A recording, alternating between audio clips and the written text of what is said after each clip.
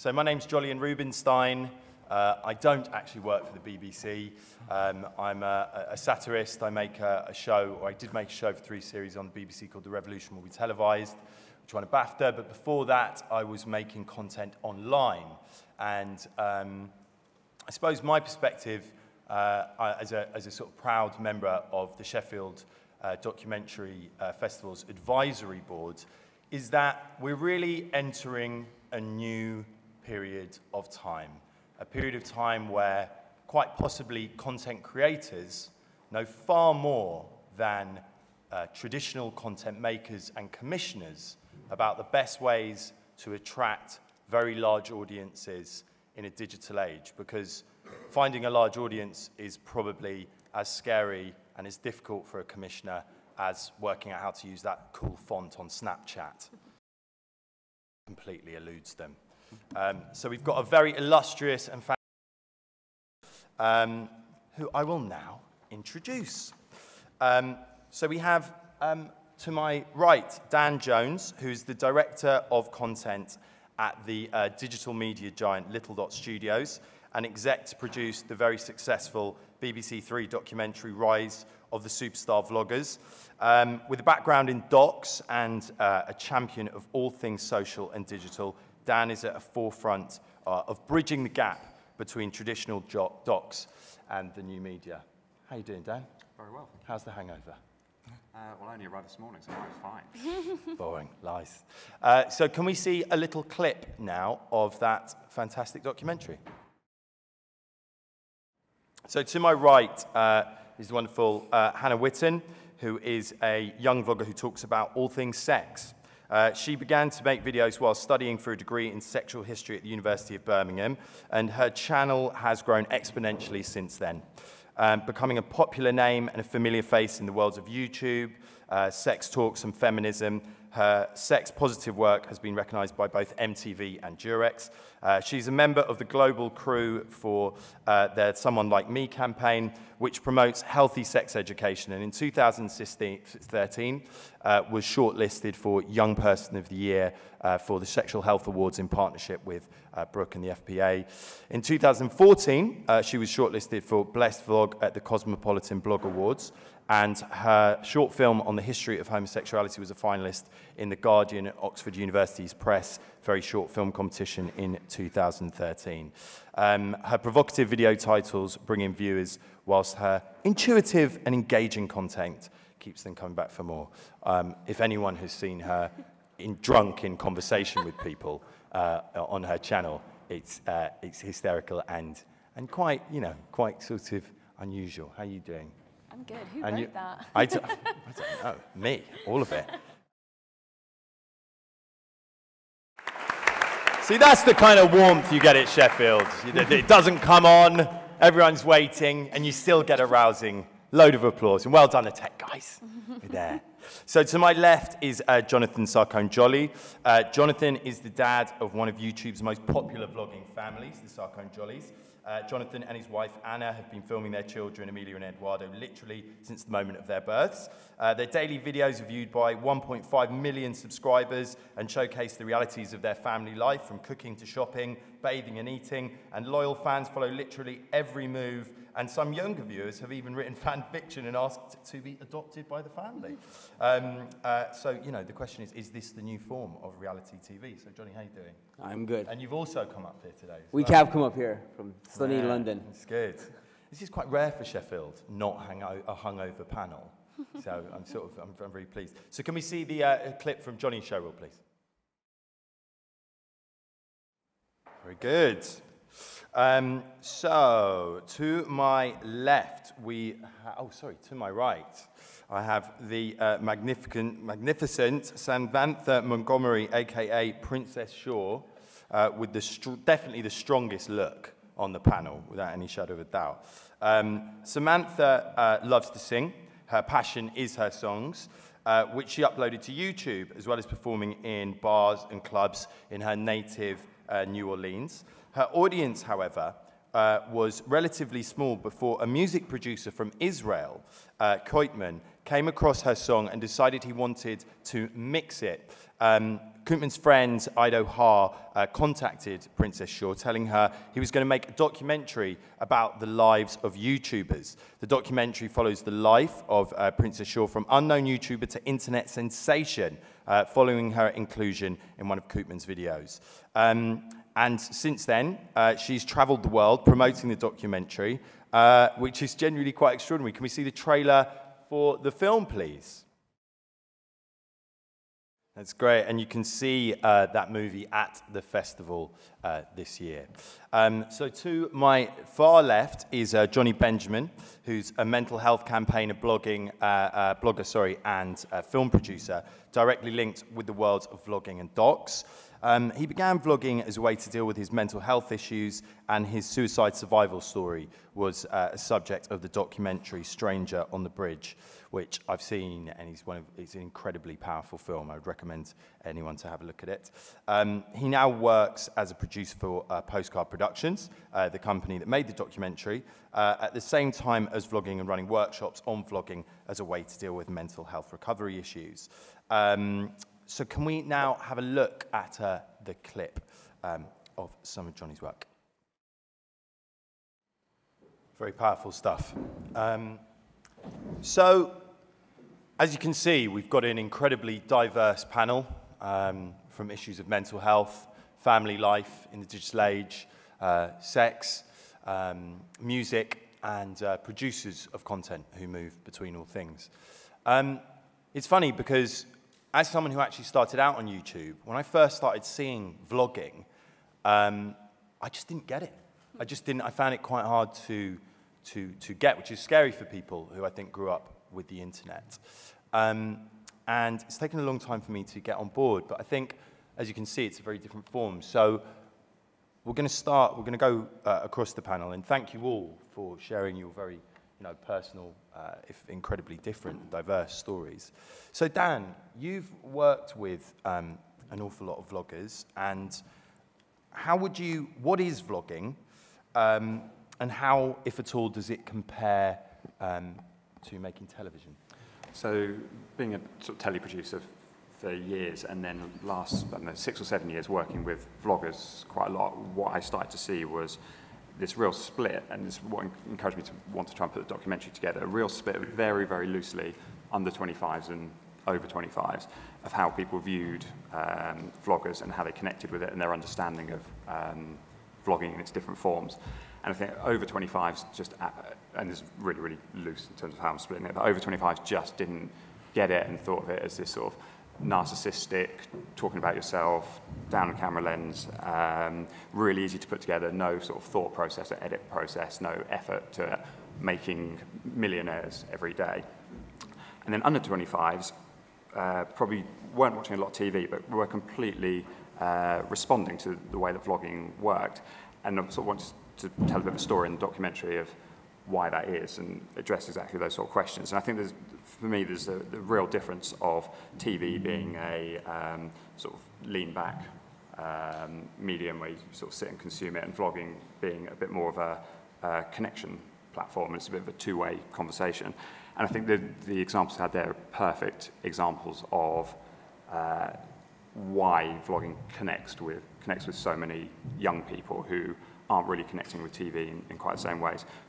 So some of it is just entertainment and so on. And I think that some of it is connecting on a mental health level or sex education level or just following people's stories. It feels really, really different. So the first half of the documentary we made was telling that sort of story of how does YouTube work, how does vlogging work, how does anyone make money, what's the actual process that goes into this. Then we started to spend a bit more time and get sort of under the skin of particular vloggers, and Jonny very kindly gave up his time to be part of that, to talk about what motivated vloggers.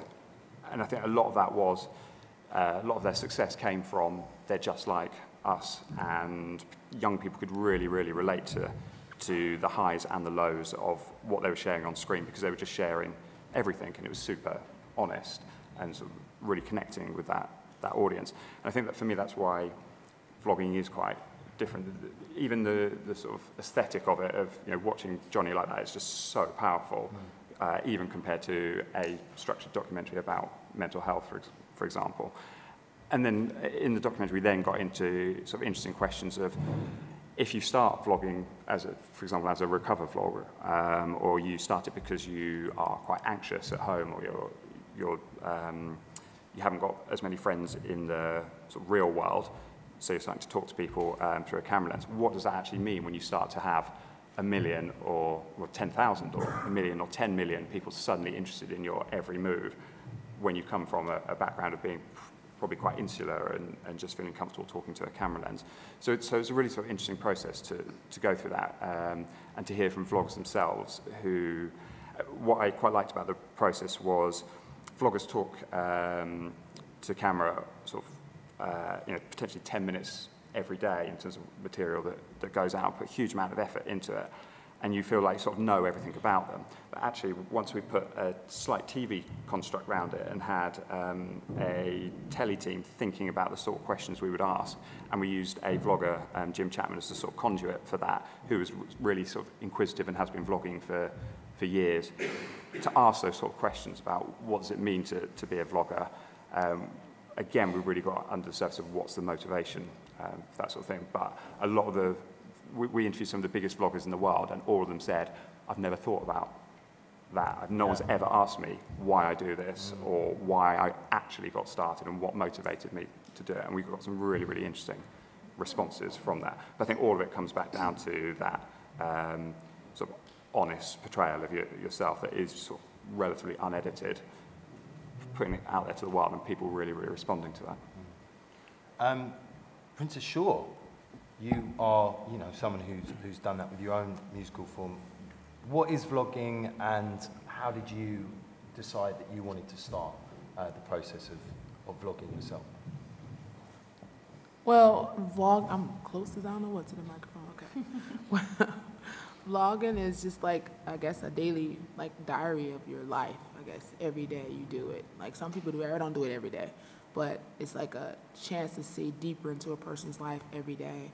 And I started doing, sometimes I do vlogs and I do singing videos, but I started to do it because I wanted to take people on a journey through the process of me going from, being just a YouTuber to this viral person to this traveling the world. So I wanted to take people with me on the journey. And I think that's what vlogging is. You're taking people with you, do everything in your life, your journey. And so that's why I started doing vlogging. And I mean, you have quite a unique sort of story in a way. For people in the audience who maybe don't understand what remix kind of culture is online, and exactly what sort of with your particular song, can you just explain to them what that sort of means and how that works with you and your music? Wait, what? Well, you had a producer, didn't you, in Israel? Yeah, a producer from Israel saw my video and took my song and just put me into this musical arrangement he already had. So, yeah, is that what you were talking about? Because I'm half asleep right now. Yeah. She's literally got off a plane earlier from New Orleans. Really it's incredible. So hold on. So Hannah, your blogs are very, very personal, and you talk about some stuff that maybe for sort of my generation and maybe for older generations was quite taboo. Talking about sort of personal sexual experience, talking about things like slut shaming or sort of other terms that sort of are a bit taboo. How did you get into vlogging? What is vlogging? Tell us a bit about what you do. Well, first of all, I kind of wouldn't say that mine are personal. I think that with the content that's about sex and relationships, I will draw on personal experiences or my friends' experiences, but I definitely, every YouTuber is different in terms of the boundary that they set between what they show publicly and what their private life is. Everyone will have a different line that they draw, and I'm always quite strict with my line. My audience don't know about my personal love life or my personal sex life. That I don't really talk about. It's always more talking about sex and relationships and body image and stuff, more in the abstract. Or conceptualizing it, I don't know.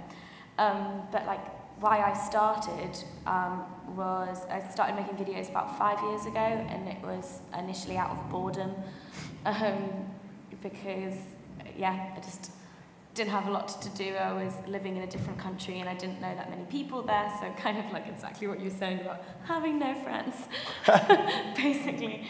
And then like just finding this community online. Like I watched videos for like a while before I decided I wanted to start making them, but it was the community online that like really drew me to wanting to make videos. I was like, oh, these people are friends and it looks like so much fun. Yeah, and so then I started making videos, and then it was maybe like a few months later, I'd kind of like started to gain a bit of an audience, quite a small audience, but you can see in like the back analytics of YouTube, like the demographics of your audience, and I saw that most of mine were like young women.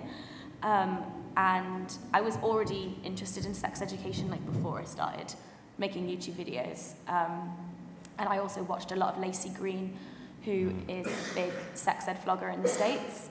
And so then that, like, seeing that my audience kind of were my age and like people that I wanted to like give back to and help.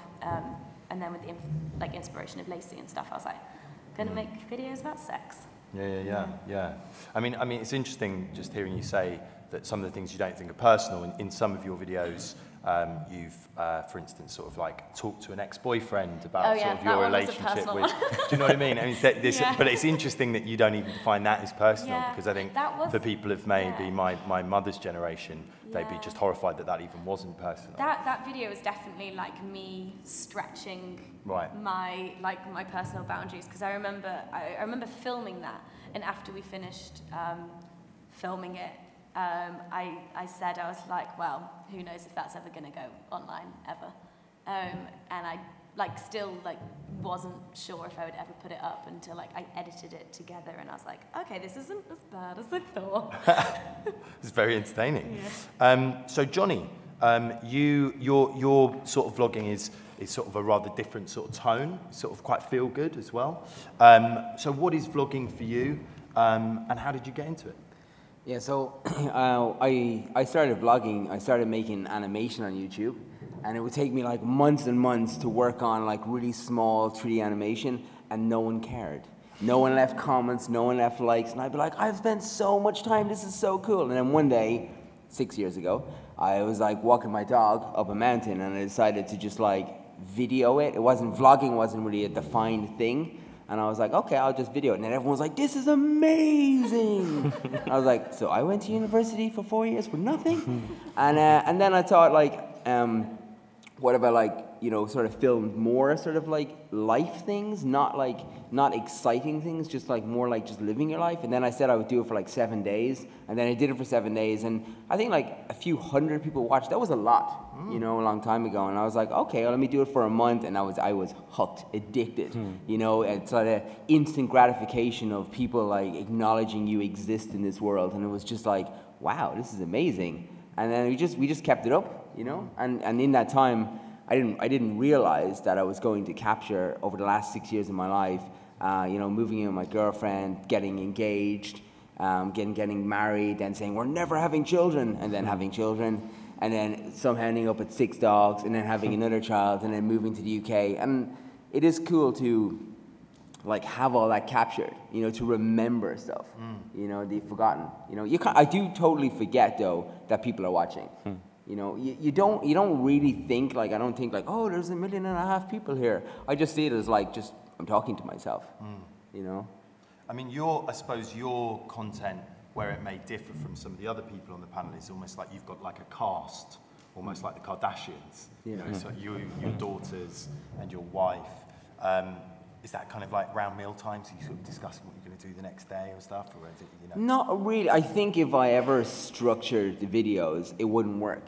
You know, I try and keep them as organic as possible. Obviously, you know, it's been 6 years. I haven't missed a day. You know, it goes up at 6 o'clock every single day. It is formatted to 60 minutes. I have found a sort of a perfect formula that people kind of enjoy. And so, you know, I do think about it when I'm doing it, but I would never let it affect my life. You know, I have to just live my life the way I want to live it, and then just sort of try to film it, not let the filming define my life. Sure. Sure. So Jonny, you know, obviously, again, a very different sort of quite a cathartic experience to an extent, quite a sort of, you know, deeply personal and moving experience to watch. And how did you get into vlogging? What was the sort of thinking and sort of, I suppose, what is vlogging for the lay person? Yeah, so when I was 20, I was diagnosed with a form of schizophrenia. And for the first few years, I just really struggled. And because I wasn't talking, you know, mental illness comes with such a stigma. And I was so embarrassed and I was so ashamed of you know, my illness. And I didn't talk about it to anyone. And then a few years after my diagnosis, a family friend of ours had a massive heart attack. And I went to see him in the hospital. And we spoke for ages. He told me everything he'd gone through, like the physical symptoms of the heart attack, but also the emotional. He got very emotional, the emotional side of it. And I sat there listening, thinking, why can he talk so openly about his physical health? And I cannot talk about my mental health.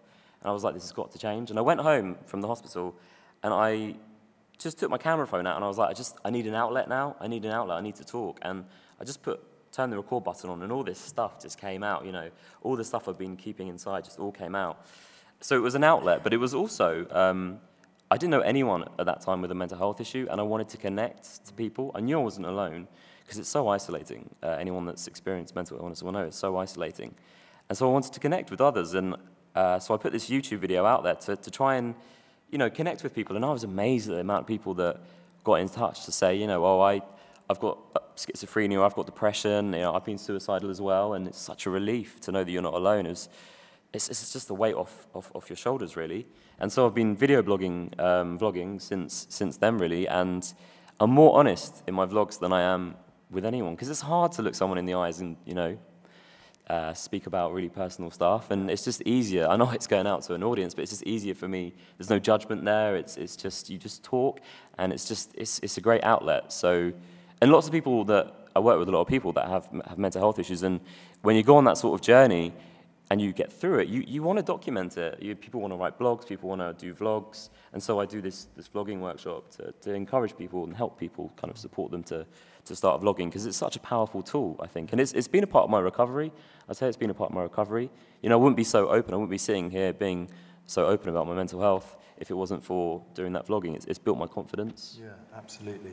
I mean, something that I suppose, first got from watching Dan's documentary, and something I'd like to ask you all about, is what I think seems to be, for the layperson, quite a barrier to entry, is not really understanding how much of a just pane of glass there is between a vlogger and their audience, and the reactivity of a two-way conversation.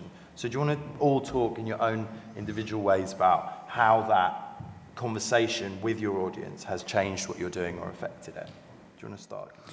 Yeah, sure. I mean, my audience is just incredible. They've come on the whole journey with me, like those recover logs. That was a year and a half ago, and I went through a relapse in my mental health, and I did this recover log series. And every single video I put up, it was like so much support and love, and it was phenomenal. It was phenomenal. And I mean, I'm very lucky. I've got supportive friends and family, but people on YouTube that watch my stuff, they've gone through it as well, and they have more of an understanding of it. And to have that, I mean, it's like you said, community. Yeah, it's like it is a community, like a mental health community. And some of them have been watching my videos since day one, and that's been 6 years ago, and they've come on that, and it's phenomenal. And the vlogs, you know, I know that some people have watched them and said, you know, I've gone and got help, or in some cases it stopped them from taking their own lives. So, you know, it can be a really powerful tool, and it's important to connect to the audience, and to I try and respond to them as well. You know, often there was one guy actually that messaged me. He was in New York, and he said, I'm about to jump out of my apartment block, and can you call me on my cell phone? And you know, it's tough. You get some tough, really kind of, they open up to you, and you, so that can be tough. But at the same time, you know, I feel a responsibility. I feel. Did you call him? I didn't, and it's going to sound really bad, but... No, I don't think it sounds bad at all. I mean, is there a line for you? There is. There has to be, because, you know, when at the beginning, there was someone that had serious mental health issues, and I gave her my number, and she sort of bombarded me, and she said, I'm coming to live with you, and I kind of learned early on, you know. And I work with a lot of mental health charities, and they say, you know, signpost people to where to go. So I signposted him to the nearest places in New York, the nearest kind of Samaritan Center and agony and all of that sort of stuff. That's what I've been told to do. But you have, that connection with the audience is so important and can really make a difference to both you and them as well. Hannah, with your audience, what has been sort of, you know, what is the sort of relationship you have with the feedback? Do you change your films? I think for a lot of traditional television producers, that idea is like the biggest nightmare of all time. It's like having feedback from a commissioning editor is bad enough, but if all your audience fed back to adapt your show, you know, it would the process would just fail. What's been your experience of it? My experience has been mostly positive. Like, I really love my audience and the community that I've built around my videos. But again, like with the nature of the content that I'm making, like talking about feminism and stuff, there's so many trolls out there. But I am looking in that, like, it's only really ever if a video kind of blows up a bit outside of my usual viewing internet bubble that those horrible people will come. Yeah, you know. Yeah, no, my viewers, they're just like me. Like the demographic of my main viewership now is like 18 to 24-year-old women living in the UK, and I'm like, oh, I'm one of those. So yeah, I like that I'm making content for people who, you know, are like my peers, and I make videos like recommending books and films and TV shows, and then like in the comments they're like, oh my god, have you checked this out? Have you checked this out? And usually the things that they're telling me to check out, I'm like, I love it. This is great. But then also with kind of like the videos that are kind of about like sex and relationships, and I do stuff on like relationship abuse and LGBT stuff. The comments really become like a very vibrant place for discussion and support, people looking to other people for advice, and it's just a really lovely and like welcoming environment, I think. And even just like on my way here, I don't know what it is about Sheffield, but just like walking here, I bumped into two viewers who just like came up and said hello and like had a little chat with them, and like one of them said she was like looking around Sheffield Hallam University and stuff. So it's like, it's just a really, really nice relationship, good vibes. Yeah. Jonny, you have, you have a huge audience. You have over 1 million subscribers. What's been your relationship with the sort of, you know, the feedback between comments and sort of the way you do a traditional kind of? I think it's kind of a mix, like what you were saying. Like, I do feel that like I am like expressing things instead of holding them in all day long. So I am narrating my own life. So, you know, when you're going through life and you're trying to make decisions to do things, it is kind of cool to be able to like talk to so many people and then try and filter through the results that you get, as if like, oh, that was a terrible mistake, you know. And then I think it is cool to be able to like express things, but then in the same turnover, it's like when we meet viewers all the time, it surprises me the amount of people that come up and they hug me, and to them I'm their dad, or I'm their brother, or I've been there during a breakup or relationship or a death or a problem in their life, and they've gone into their room and they've just turned on my videos, and it's just me being silly with my family, but still it means something to people. It engages, and they feel like I'm part of their life. And I think when I grew up, you know, it was kind of tough growing up, but I didn't have YouTube to lean into. You know, I just had like whoever was on my road, you know, and YouTube allows me to talk to the entire world and to reach people that I would never been able to reach before. And when they meet you and they cry and they express that, and you just feel like, whoa, I'm like, I thought I was just like some idiot making videos, but now I'm so important in people's lives, you know. And it is kind of hard, because you feel like, but I'm still just an idiot. I'm still just a normal person making these videos. I don't have a big production company, you know. There's millions of viewers watching, but there's no, you know, directors and producers and regulators and people telling me. So sometimes I say stupid things, and sometimes I make stupid remarks or whatever, but it's because I'm just a normal person. Maybe that's why people like vloggers, because they're real, You know, it's not scripted reality, it's real reality. It's not pretty all the time, it's not exciting all the time, but it's really real, you know? It's like you were saying that you're the same age as your demographic, so you're doing the same things. I'm not the same age as my demographic, but we are kind of doing the same thing sometimes because we're all living very similar lives. They're just very What different. is your demographic then?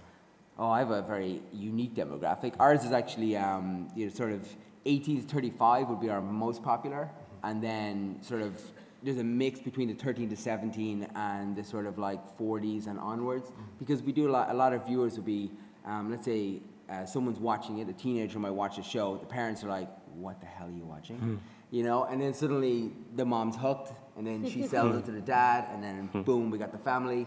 You know, and we put it on at 6 o'clock every day, and we hear a lot of families come together to watch the show, you know, because they feel like there's something in it, maybe for everybody. Yeah, I'd argue with all the people on the panel, you're more making a constructed reality sort of format. Like you said, it's a sort of a family show, and as such, you know, you have other participants, you know, your daughters, for instance. And in a television context, there is more regulation about the time that's spent. And I know you've been, you know, you've experienced, you know, some controversy with, you know, a lot of trolls and people who've come in and, you know, talked about the amount your daughters are working on camera. Let's talk about that a little. Do you think that the vlogging space needs more regulation for things like child hours, and so there's more? Yeah, of a definitely. format? You know, I think everyone wants to villainize. Is that a word? Yeah. Yeah, villainize people because they don't see me 6 years ago when, you know, I couldn't pay rent and I was just living with my girlfriend, graduated in like the worst recession as an animator. There was no jobs.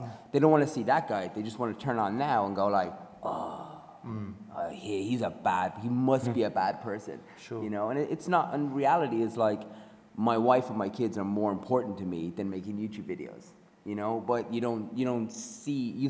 I guess you see what you want to see. And I think more regulation, like when the ASA started to regulate, I thought that was brilliant. Do you want to explain what the ASA is to people who might not know? Advertising Standard Association. So when vloggers do brand deals, we now have to disclose any commercial relationships. And I think it's good and I think it's healthy to be able to say that, like, you know, if I'm working with a brand, that, you know, I'm being honest and saying, yeah, look, I'm being paid by, well, I'm not getting paid by Sheffield Hallam. But, you know, it's like if I was, I just disclaimed that this is a commercial relationship, because I do have a very powerful influence over young viewers. I can influence them to do things, you know, to buy products. So, you know, by regulating the space, what it does also, it brings that this space becomes more, you know, it's gonna be around here for much longer. You know, if it stays unregulated, it's like, it's cowboy land. You know, Well, it's not gonna last. completely unregulated in the States. Yeah, that's So terrible.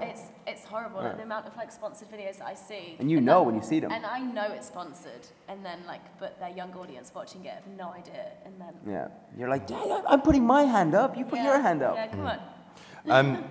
Princess Shaw, for you, like, what's been the kind of nature of the kind of relationship you've developed with your audience, and the sort of, you know, the tenor of that, and, you know, what's it been like?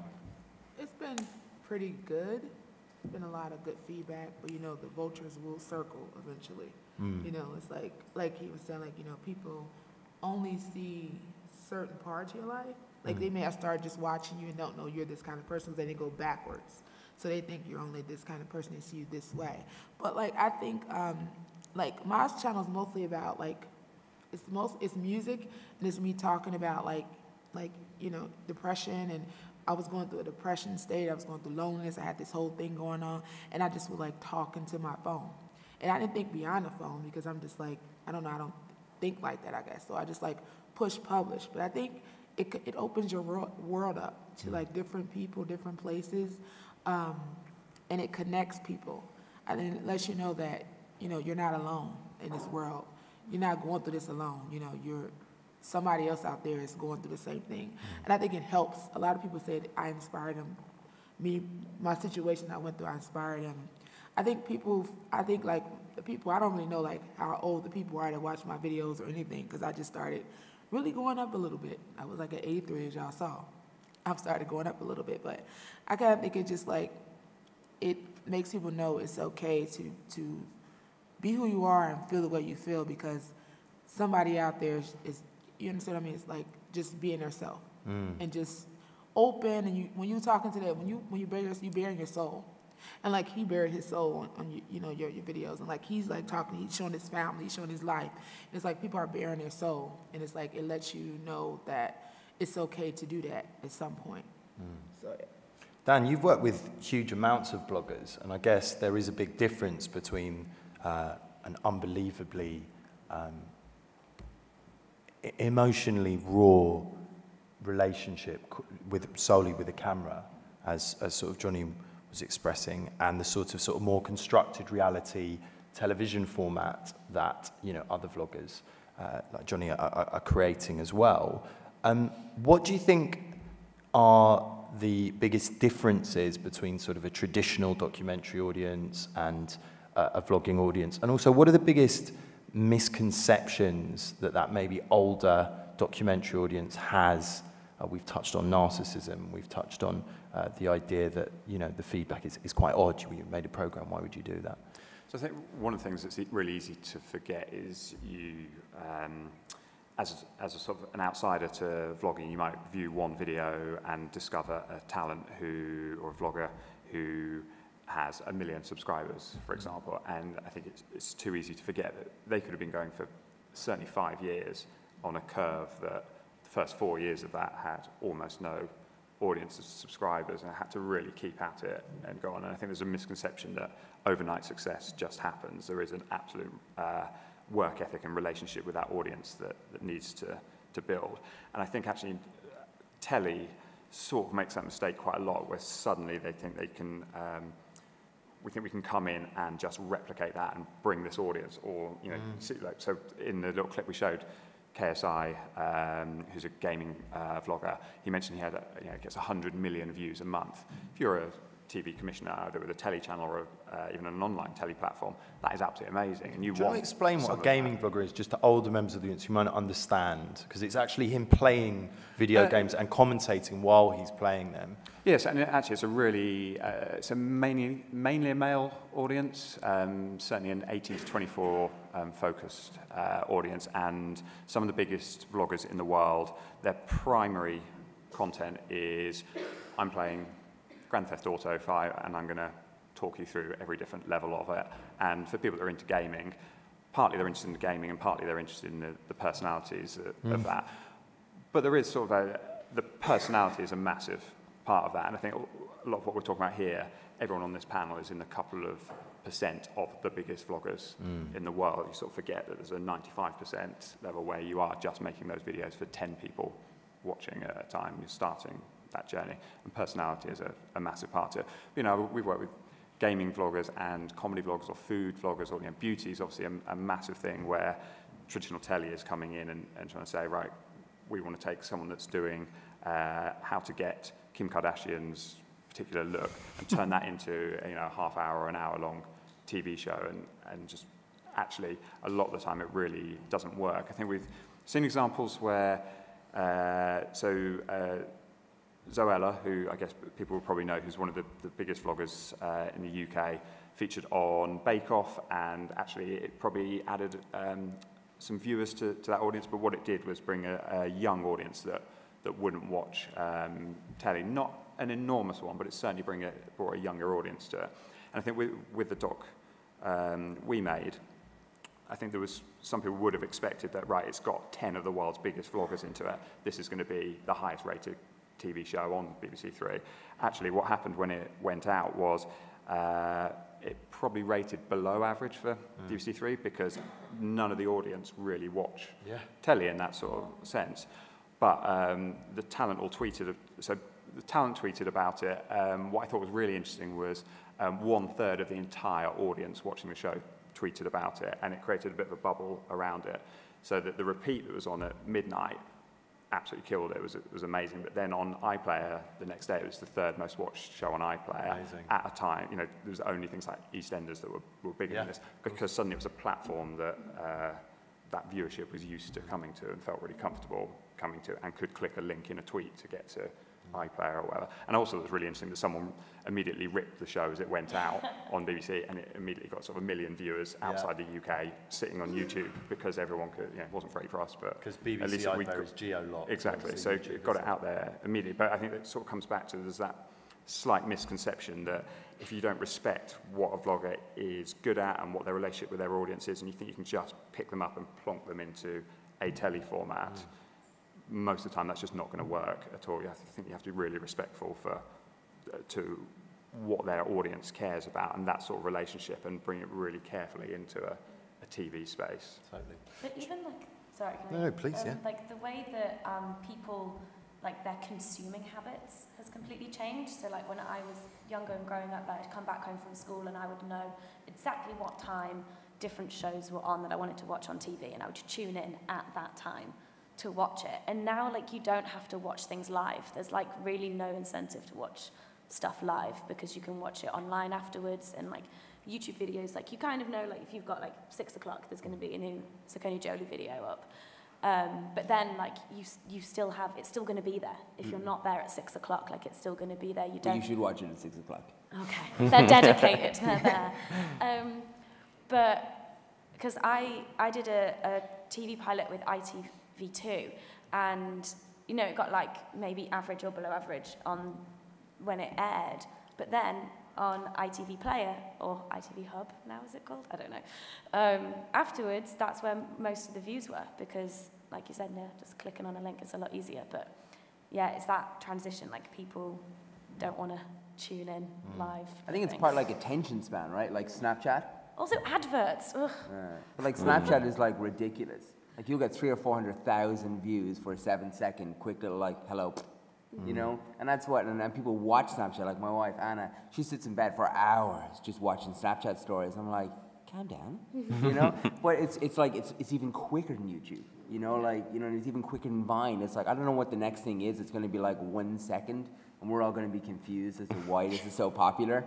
You know? Is it about dwindling attention span? Is it about the fact that I think people it's like feel they have on Well, no, less because time? podcasts are huge. And you can have like hour-and-a-half podcasts, but then they're kind of like background noise sometimes. Jonny, what do you think, you're now working as a TV producer as well. I mean, what do you think the biggest misconceptions television has about utilising the, extreme success of this medium and sort of trying to transfer it onto a sort of linear, platform like television? Well, I've noticed, kind of talking to, not that I do much of it, but talking to sort of broadcasters and things, they're really open to it actually, and UGC, user-generated content, they're really interested actually in featuring it in their programs. That's something that I've noticed in the last sort of year. I don't know if anyone else has. And even things like, at Postcard Productions, they do a lot of films for things like charities as well, and organisations want this user-generated content, because it's just so easy, and it's so much more real than having, camera crew come around and the lights and the setup and it's just, people switching the camera on and just, doing their film, sending you the content, and then you edit it all together. It's really quick and cheap and easy, and actually I do think people are becoming more open to it, to be honest. But I suppose from a broadcaster's point of view or a commissioning editor's point of view, what are they getting wrong? What are they not understanding about, we can just, as you said, take a talent, put them in a television format and it will work? What sort of advice would you have to the copious professionals out here who are scribbling down, oh my God, we've got to make sure we get them in it and that's how we can get the next show commissioned? What are they getting wrong? What could they learn from the experience of actually making those videos and having that audience? Well, I guess it's making sure that the talent matches, say, the program or the documentary that you're going to produce. So I've seen, for example, BBC Three documentaries where they have YouTube vloggers that maybe don't match up to, say, the subject.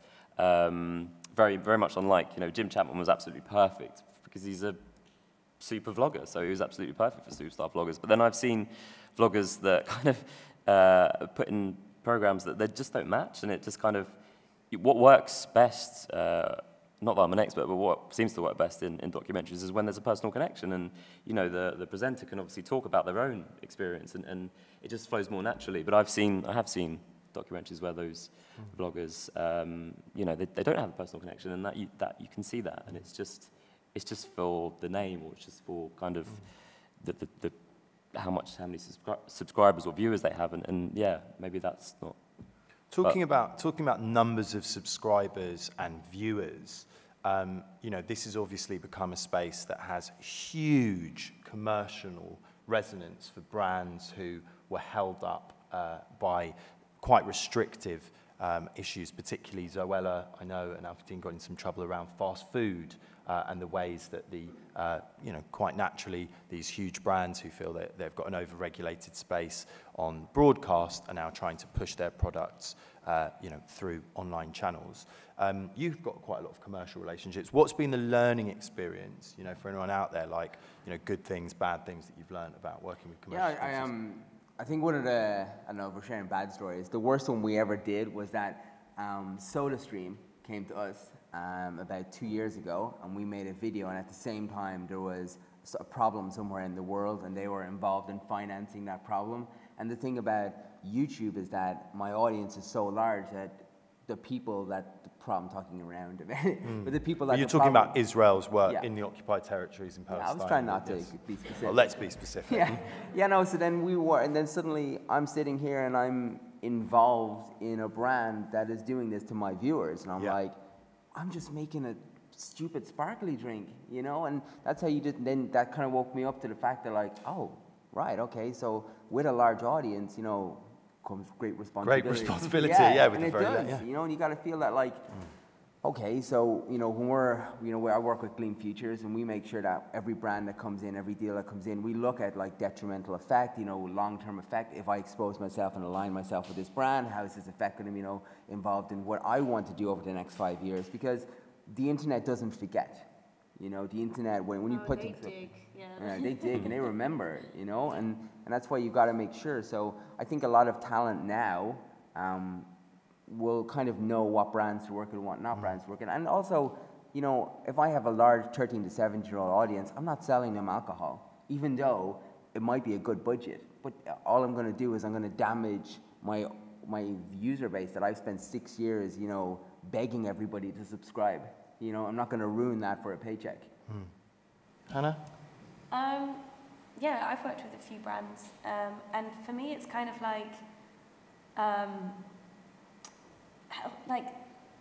making content that I would probably already make and that like really suits my style of videos and stuff. So I've worked with Durex and Bodyform, and it's very rarely like, here's some sanitary towels, like buy the sanitary towels. Although that would be good. They would love that. But because what they're doing is that they're paying for the eyeballs of your audience. And they're paying for, not just for that one video, but they're paying for those years that you've spent building up a relationship with your audience where they trust you. And so that when you come to sell them something, they trust your judgment on it. And it's not just the one video they're paying for. Like, they're paying for all of like the legwork that you've put in previously, with that trust that's there. And it's about like, the one thing that I've found that brands are getting better at now, like understanding the digital space and how YouTubers' relationship with their audience works, is that they're kind of letting go of some of that creative control. So like with adverts, the client and the brand can be like, okay, it has to be like this, this, and this, and then the actor says this, this, and this. But we're not actors, and it's not an advertisement. If they gave us a script, then actually like legally, that video would then be an advertisement rather than like a video that's in partnership or like collaborating with a brand. And so usually how it works is they're like, these are the key messages. The theme is, so like with the one with Bodyform, it was about, they wanted to promote these emojis that were like period kind of emojis. There was like one that was like bloody knickers, and I just thought it was hilarious. And they were just like, just make a video about periods or whatever. And that's something that I would do anyway, and I hadn't made a video about periods before. So I like talk about the first time I got my period and like period taboos and stuff like that. And then like hitting the key messages of like what the emojis are and where you download them. But ultimately the main content of the video, like the actual video about periods, like I wrote that, I filmed it, I edited it. I mean, I suppose some people might argue that that was a loophole that the brands were exploiting for that entire reason. Oh God, yeah. Yeah, good. Okay. Princess Shaw, what was your relationship like with sort of like commercial sponsors or with those? No? I mean, with the music industry, did you find that it was a sort of a different relationship post this sort of, film going out? And I think it changes the way people see you and the way they perceive you. And I think people put too much, I guess they put too much pressure on you as a vlogger. Like, you know, it's like you have a lot of responsibility. Because if you tell them that this is something I do and you advertise for a company or something and it fails, they attack you. And they don't go for the people because you told them that. Instead of them, you know, I just think it's a lot of, I don't really have commercials. I don't really care about all that, really, not really. I just get on my channel and sing and talk. But yeah, I think it's like you have a grand responsibility. It's just, like everything is like about what you tell them, and people seem to follow. They don't really, some people don't really use their brain. They kind of just follow instead of using their brain and research for yourself.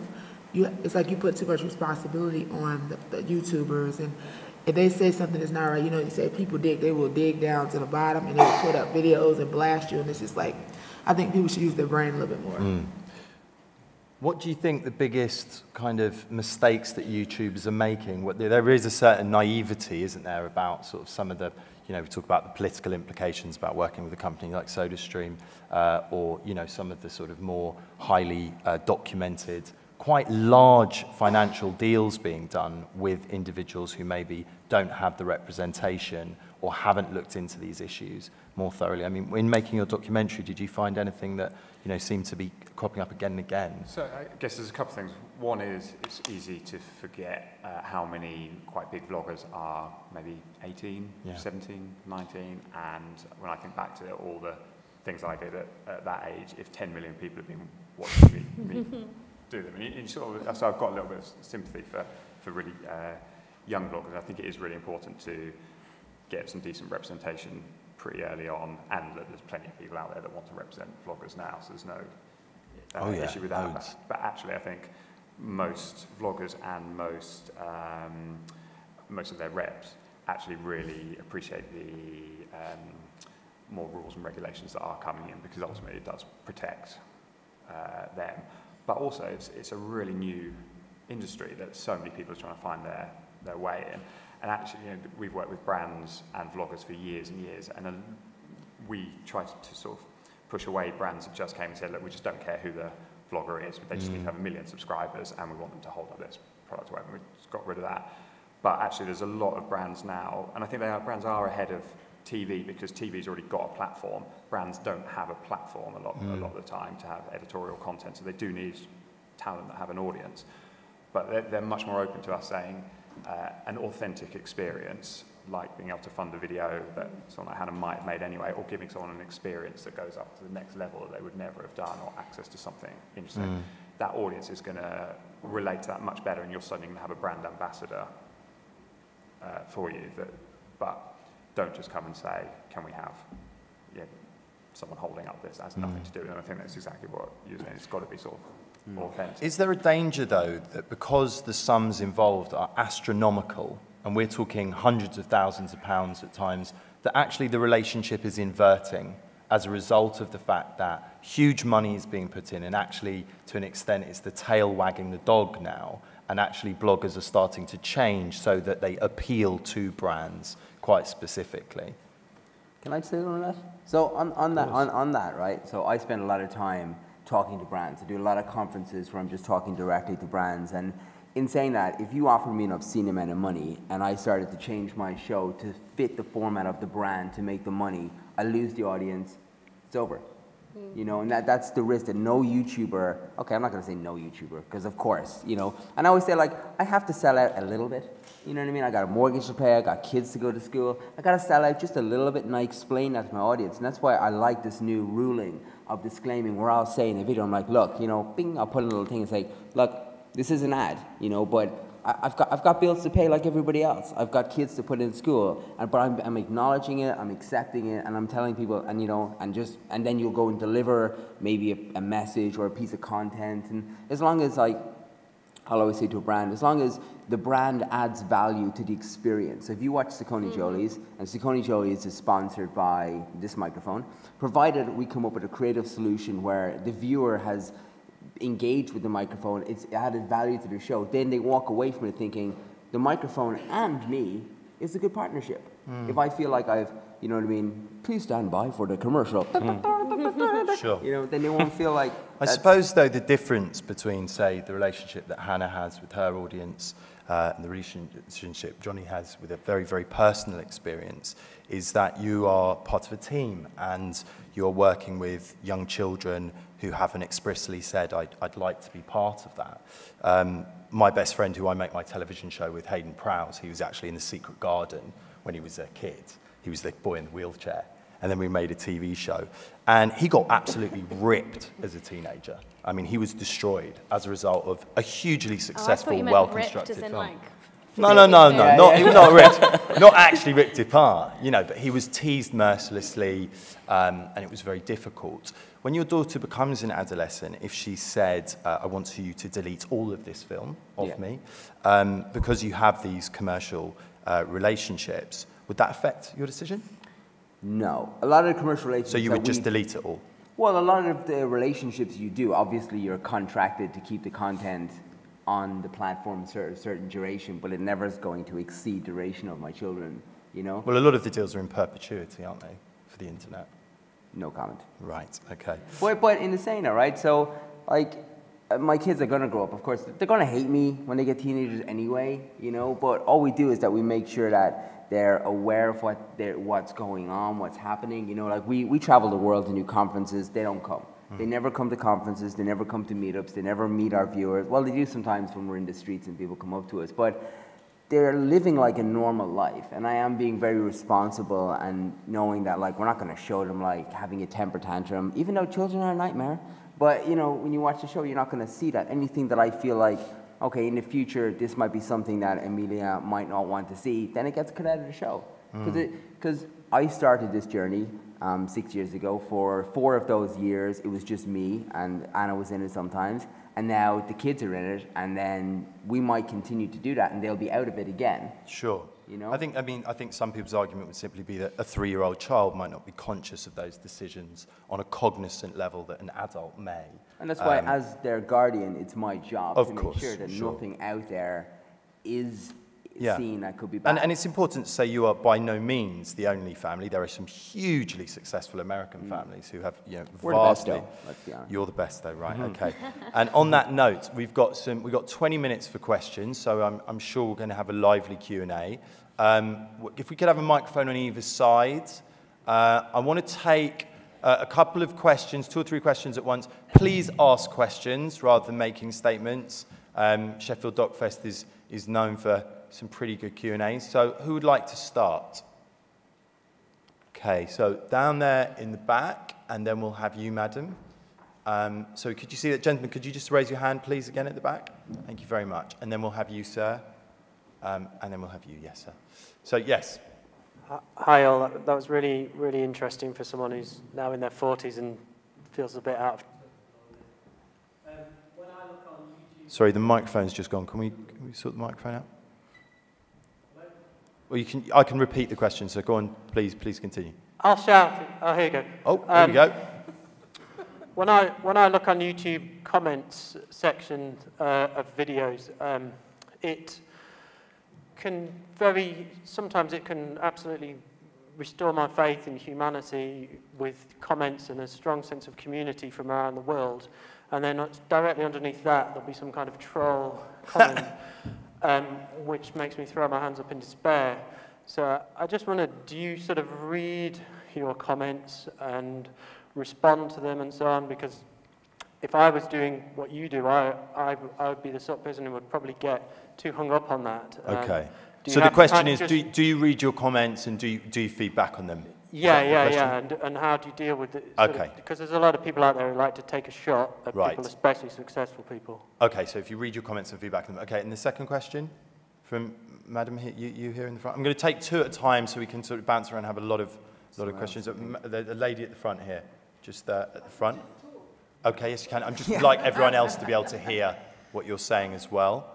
It's not a very well-coded question, but I noticed in your early chats, all of the, well, 2 of you in particular were talking about... Sorry, can we just have a microphone? We are recording this. To what extent did some of you begin vlogging as a way of telling your own story to yourself? rather than explicitly addressing people out there. Okay, so two questions which you can kind of combine. So the first one being, do you have a relationship with your comments and how do you feed back on them? And the second being, were you actually telling your stories, I guess as a type of therapy to sort of like understand yourself and feedback rather than directly as a kind of performance? So why don't we start with you, Jonny? Well, first of all, on the comments, I mean, I do tell, when I'm doing blogging workshops for people with mental health issues, I make the point that you can turn off the comments and you can turn off the ratings as well because you have YouTube ratings, if you like or dislike them. And that's important because, God, there's some really nasty trolls out there. I mean, I was trolled a couple of years ago, and it was just persistent. And actually, interestingly, he apologized. The troll apologized, which I think is quite rare. Very rare. I know. A few months later, he apologized, and he said, look, I'm sorry, I was jealous. You were doing really well at that point in your mental health, and I was struggling with my mental health, and I saw that, and I hated you, so I trolled you. That's so interesting. Amazing. It's so rare to get an apology, but it's tough. It's tough. It's tough. I know people that have had just the most horrendous abuse. Someone that was vlogging was constantly being called a paedophile, and it absolutely turned her off, and she went backwards. So it can really affect. But then for all the negative ones, I mean, you have, as you said, some of the most incredible communities, some really positive, lovely comments as well. In terms of the telling story, yeah, absolutely. Mine was, it's like growing up as a teenager, I used to write a diary and get all my thoughts out that way. Now I actually turn on the camera and get all my thoughts out that way. And it's just, as I said before, when you talk to someone, it's you have it's a conversation with yourself, and it's uninterrupted, and you could talk for however long you want, and then the beauty of vlogging, I suppose, is you can edit it afterwards, because I ramble, like I can ramble for like an hour, but then the beauty is you can just edit that down. So it is a form of therapy actually, and I'm more honest in my vlogs than I am with my therapist or my psychiatrist. Seriously, I am, because I know I'm not going to be judged, and I know. I can just say whatever I want, and that's okay. Yeah. And that's therapeutic, actually. Yeah, I think, let's say like 95% of my viewers watch because they love me, and then 4% watch because they hate me, and then there's that 1% that are really scary, And, most people, they do like video, but then some people just say stuff, and we're probably one of the most trolled channels on the internet, because I let people into my life so much, and they just take apart everything you do. But again, when I have those real conversations with real viewers, and I see how much of an impact I'm having in their lives, that completely outweighs people saying stupid things to me. And sometimes we're human, Let's say there's 1,000 comments and 999 of them are positive and one of them is mean. All you think about is the one. You're like, why did you do that? And it's like, I don't know what that is, Yeah, no, I understand what you're saying. Hannah? Yeah, I always have like a love-hate relationship with the comment section, but like I said before, like my community are generally like really positive and really supportive, and so within the first like 24 hours of uploading a video, I'll read all of the comments and I'll reply to some of them. But then kind of like after that, I don't tend to like look at it again, because that's when like there might be like the odd person finding your videos who aren't a subscriber and don't necessarily like you. And that's kind of like when the nasty comments can come in. But like over the last 5 years, I guess it's one of those things where you just grow really thick skin. And it's kind of proven from your like troll story of the guy that apologized, is that when you see really trolling, horrible comments, so not like some criticism, which could be valid, like a really mean comment, it says more about that person than it does about you. And that's what I always have to remember, is like, this comment isn't about me. Like, there's like this wall that's up, and I'm like, it's not about me. But then there's the thing, like people say like, oh, haters are gonna hate, don't listen to the haters. But then also, like you're saying, like we've got all these people that love us and admire us, but then you also can't listen to them all the time, because then you're just gonna have this really inflated like sense of self. Whopping ego. Yeah, exactly. It just needs to be like brought back down to earth every now and then. That's like the regulation thing, though. I think regulation's good, because I think people need to be accountable for what they say on the internet. We're all accountable, publicly accountable for everything we say, and I think people need to be more accountable. Yeah. And to respond to the other lady's question, I think at the beginning, for me, I was definitely like telling a story to myself, because my first videos were, I started making videos just before I went to university, and I was a terrible cook, and I'm kind of still a bit of a terrible cook. But my first videos were me just like teaching myself how to cook, and kind of like talking about how I'm such a fussy eater, and like trying new foods, and then being like, I made spaghetti bolognese for my parents.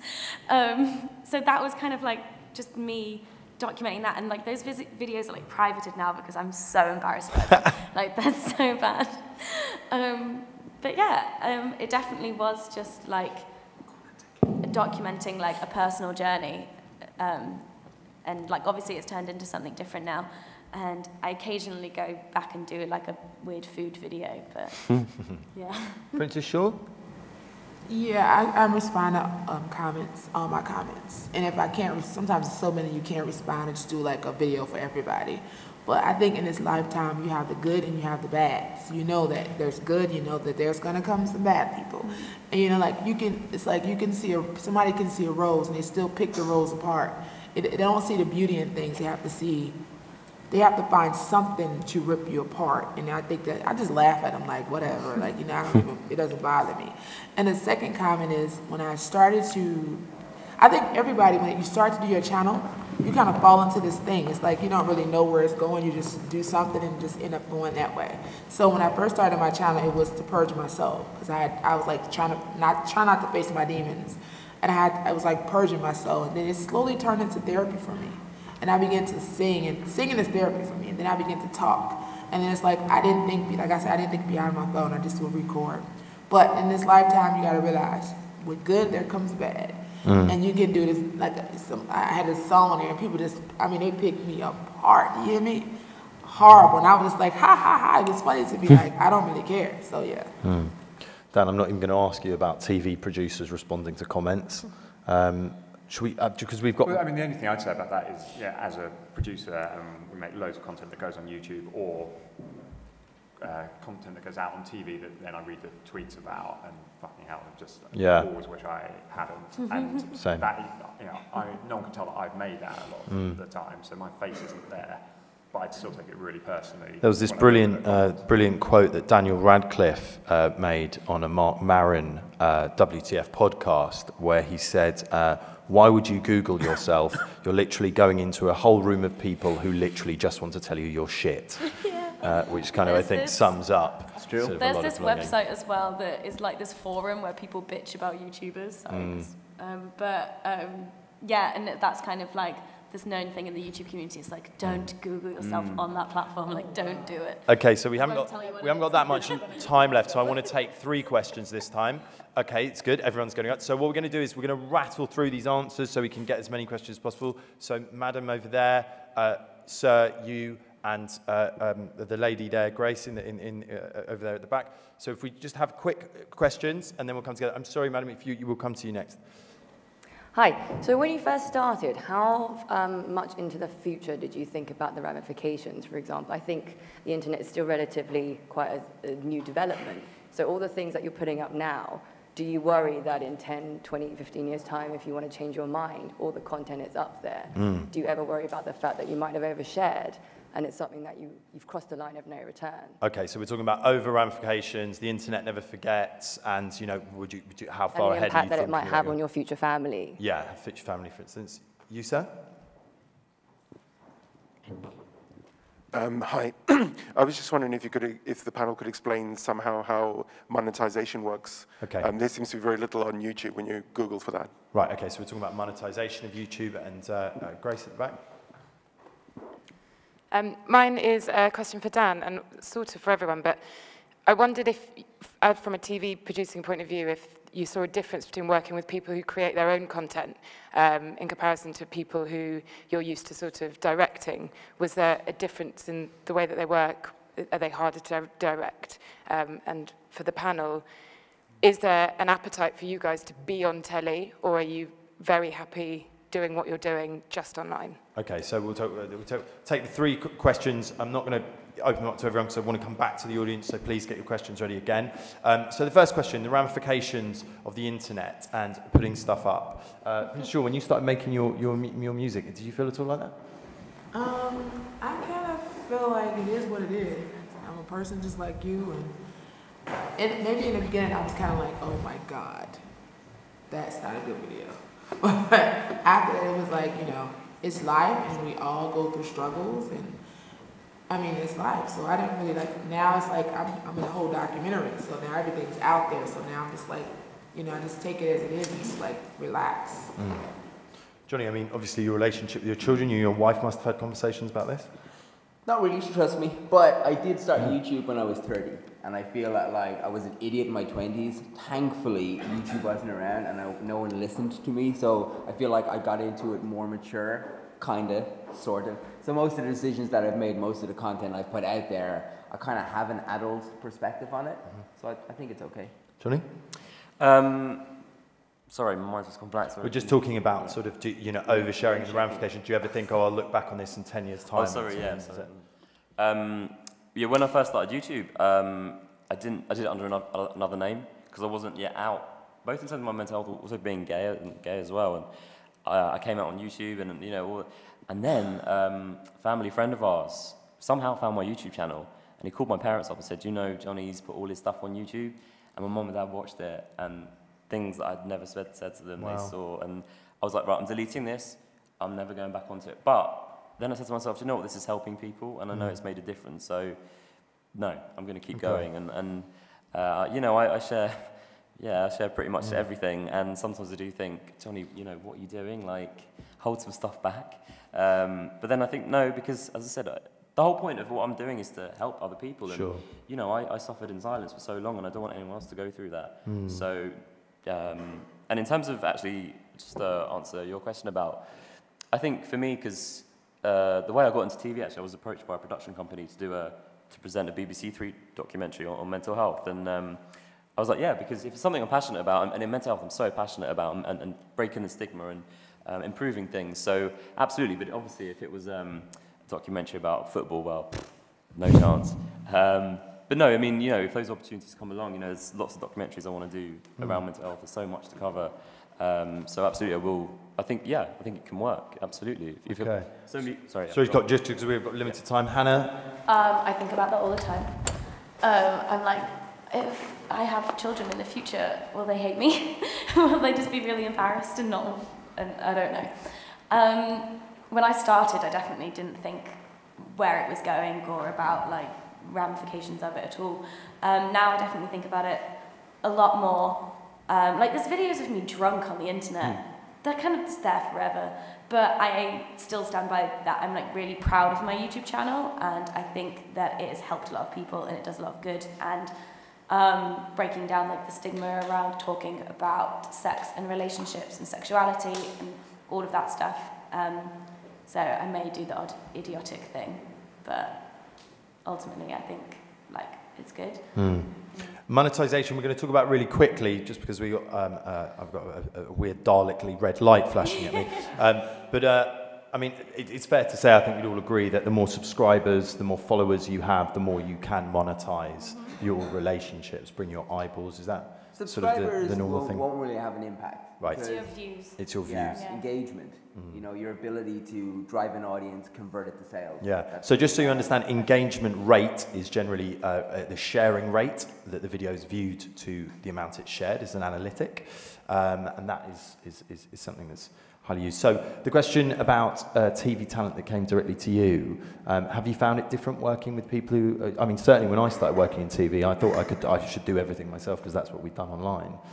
Yeah, so I guess there's two parts. So one, I think it's really important to respect what a creator, an online talent, what their relationship with their audience is, and that they know exactly what, they've tried for 5 years to work out exactly what their audience does and doesn't like, and if we tried to put words in their mouth that they wouldn't say, and that's a constant conversation I have to have with brands of, there's no point in giving them this script that just sounds ridiculous, just let them say it how they want it.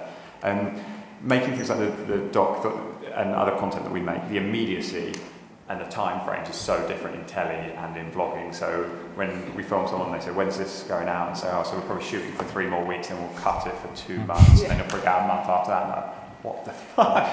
I just shot this thing and it's going out tomorrow. And so that's something to get used to. And then I think I sort of touched on it earlier, that the way that a documentary producer would spend a lot longer thinking about the sorts of questions they would ask and answer from a different perspective. I was really surprised when all the huge vloggers that we talked to said, no one's ever asked me that, or I've never even asked that of myself, even though they're producing constant content, and a lot of it is about themselves.